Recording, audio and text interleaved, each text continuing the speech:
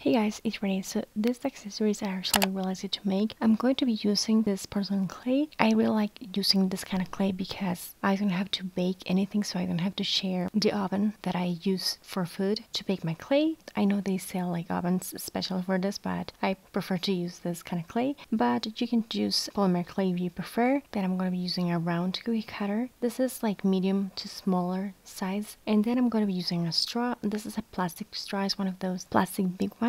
But yeah, I'm going to be rolling my clay. I'm using my roller with those two rings on each side. I have a DIY showing you how to make them. Those are there just so that I can have the same thickness all throughout my clay so it dries at the same time. But yeah, I'm going to be cutting 2 circles with my round cookie cutter.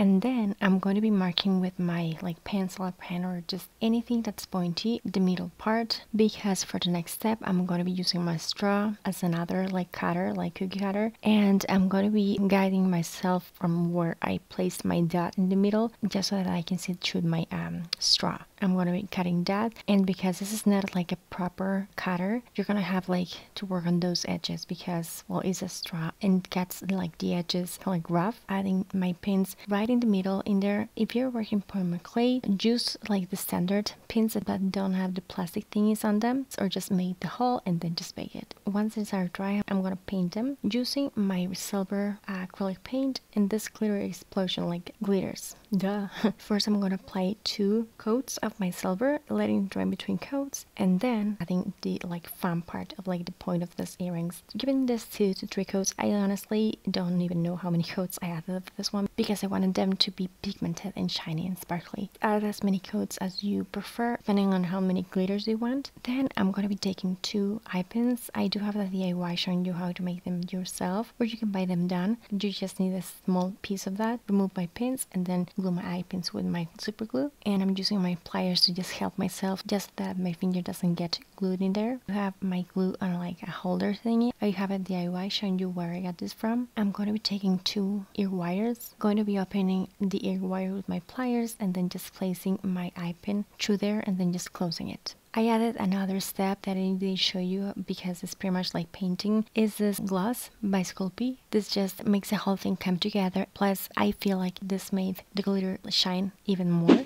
But yeah guys, these are the earrings that I want to share with you. I honestly love them. They are so much fun and sparkly, especially at nighttime. They look amazing because those glitters really show through. Obviously you can wear them whenever you want, but I wanted to post this more towards New Year's because at nighttime they look amazing. They look so much fun on. They bring me joy every time I just wear them. They add something really fun and sparkly, colorful, and just like happy to any outfit. But yeah, hopefully you like them as much as I did. I don't know if they look more like sparkly donuts or broken records, that's your call. But yeah, hopefully you liked them as much as I did. If so, don't forget to give this a thumbs up, let me know down below, and like this. Check out my channel for more accessories, subscribe for more. Thank you so much for watching. I'll talk to you later and take care. Bye.